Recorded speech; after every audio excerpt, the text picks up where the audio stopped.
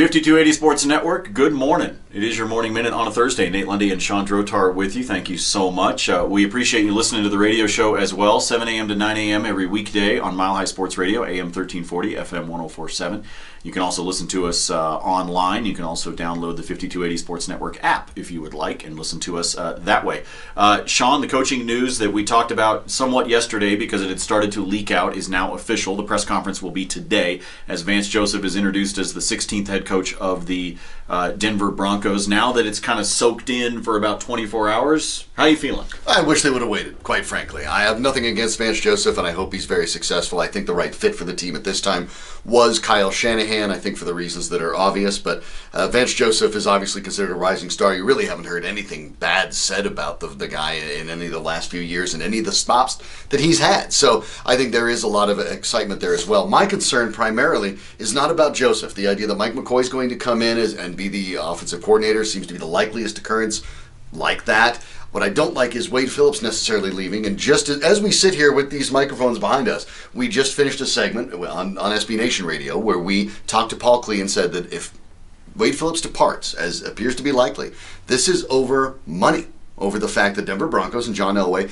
may not want to pay Wade Phillips what he wants to be paid as a coordinator that is basically renowned as the best defensive coordinator in the league. If that's the case, Nate, I'm uncomfortable with that decision. Yeah, staying away from it for money, and I'll agree. I don't want to see Wade Phillips go. Now, I also believe that there are other people capable of being a defensive coordinator. I like what Wade Phillips did, but there are other people that have equal talent. But I think that it's been interesting to watch the last 24 hours or so to see how, frankly, I think a lot of fans and even folks in the media immediately sort of jumped right over the Vance Joseph news and focused instantaneously on the coordinator positions. And I think that, maybe that's a little bit of a shift. I'll even go back 10, 15 years in the NFL, Sean, where I think in a lot of cases fans didn't even necessarily know or care who the coordinator was. Now all of a sudden I think there's much more of a realization of how all of those puzzle pieces fit together, and this becomes a far more important announcement than maybe what fans would have been thinking or expected several years ago. It's really changed. And it speaks to the part of the reason that Vance Joseph was hired, because you're exactly right. It has changed. The coaching job is not necessarily the Vince Lombardi standing on the sideline with the hat and telling everybody what to do. Now a head coach delegates. They delegate a great deal of their work.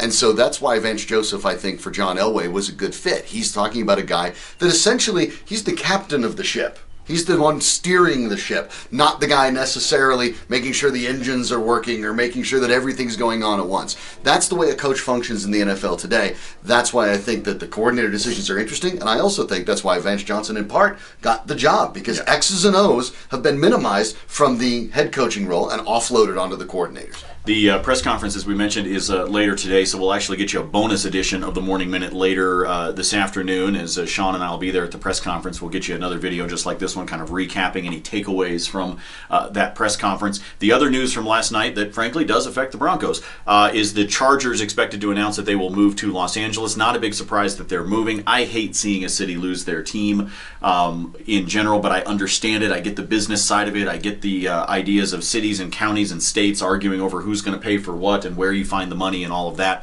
But I do feel bad that San Diego, after 56 years, would lose their team and have it travel back up to Los Angeles. Some weird dynamics going on with all these teams moving in the NFL. Yeah, well, good for San Diego. You decided you weren't going to subsidize billionaires' giant new palace to play in, and it means you lose your team. You may have lost that battle, but San Diego, you won the war. All right, Sean says, keep your money in your pocket. Remember that, all right? Remember that. Savings advice from Sean Drotar. Maybe we could start a radio show where you give out financial advice. Yeah, don't do that. No? All right. Folks, we'll talk to you later on this afternoon as well. Thanks for checking out the Morning Minute, for listening to the radio show, and for checking out all the podcasts and the blogs and everything at 5280sportsnetwork.com. For Sean, I'm Nate. See ya.